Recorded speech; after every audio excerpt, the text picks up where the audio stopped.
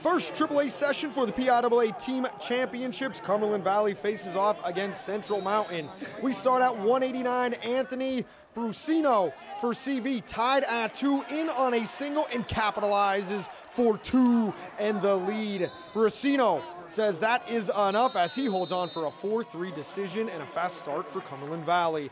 Next up, 215, Bryce Beutler. It's a thriller. Beutler up in the match after a takedown, but gives up an escape and gets called for locked hands. He is now down 7-4 with 10 seconds left.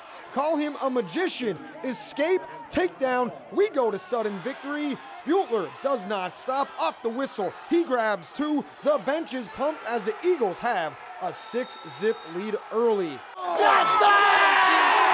At 107 pounds, Phil Montez, early takedown for the lead. Corner watches as he puts in a bar to the back. That is good for 6 and bonus, and a 12-6 Cumberland Valley lead.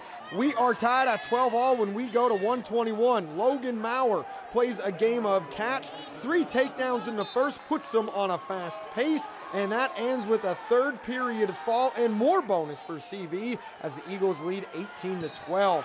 127, Alexander Tennis, volley and serve in the first, grabs a 2-love lead. Top position to start the second period, locks it in, cradle to make it 5-1 with the back points. Tennis tilts his way to a tech and a 23-12 CV lead. Central Mountain would then go back-to-back falls for a 30-23 advantage.